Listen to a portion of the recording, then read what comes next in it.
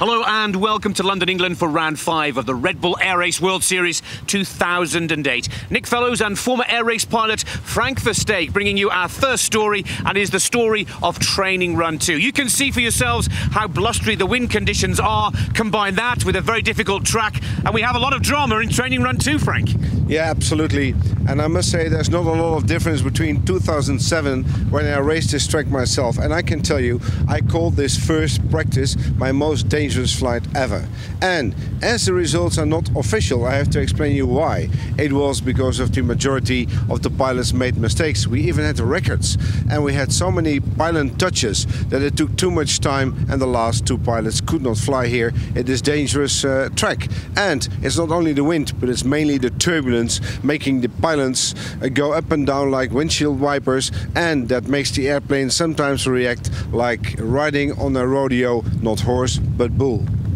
Well, very testing conditions and a very difficult track here in London. But once again, even though the results are unofficial, the fastest man out there is Paul Bonhomme. He's taken 35 from a possible 36 points so far this season. Frank, this is the one he really wants to win, but of course the other pilots know they can't let him get too far ahead. He has a 6-point advantage. Yeah, absolutely. He is at home, he is desperate to win, and there's a fair chance he will win. But we must not forget that the gap between the top 3 pilots and the guys on the bottom is getting bigger and bigger. Because of the head-to-head races every now and then, the guys on the bottom simply don't get enough stick time. So you'll see they will get slower and slower.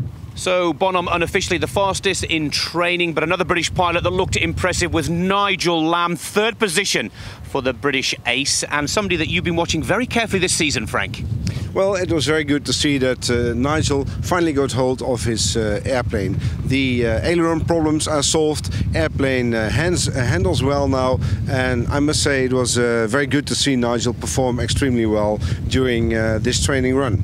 Now, I told Frank in Rotterdam that my dream was to see a British 1, 2, 3 here in London. So will around about 60,000 British flying fans as well. Now, let's talk a little bit about Steve Jones. He picked up that 3-second penalty, but his net sector times were one of the fastest out there. Yeah, for sure. It is a track which favors Steve Jones, and he has a very fast airplane. So let's see what's happened. But I must be honest, you can be fast, as we saw in Rotterdam, but sometimes you're a little bit too fast and you score penalty points, and that's all about air racing. Let's talk about Mike Mangold very briefly. He was the winner here last year. Mangold just under half a second off Paul Bonhomme. He's not going to let that title go without a fight, is he, Frank? Absolutely. He's back after Rotterdam, and Paul will have a tough contender, and as a matter of fact he will have more contenders, but it will be exciting here during qualifying.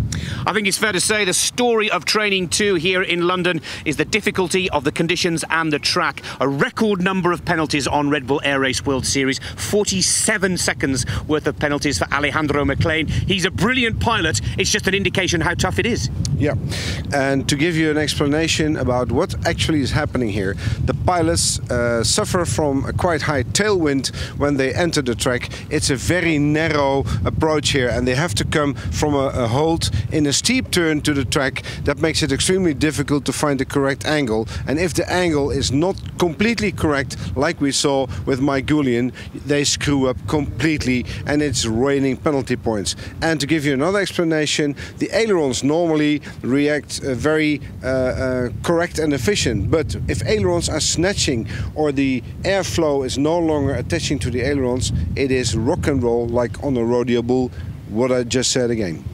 There you have it, the story of London, rock and roll, and we mean on the tough side, not the dancing side. Let's take a look at the results, albeit unofficial, from Training 2. So Paul Bonhomme right where he wants to be as part of his preparation. Mangold runner-up, Lamb, Jones and Ark making the top 5. Then we see Begenet, Chambliss, Ivanov, McLean and Goulian. Unfortunately for Rachmanin and Glendell, no training for them. Our next report from London is the qualifying round, and Frank, I think it's fair to say it's not going to get any easier. In all years of air racing, there has not been one single event where the pilot had less training time than here in London. Only 7.5 minutes. So it will be very exciting during qualifying. See you at qualifying, be there. From Nick Fellows and Frank Versteeg in London, England, it's goodbye for now.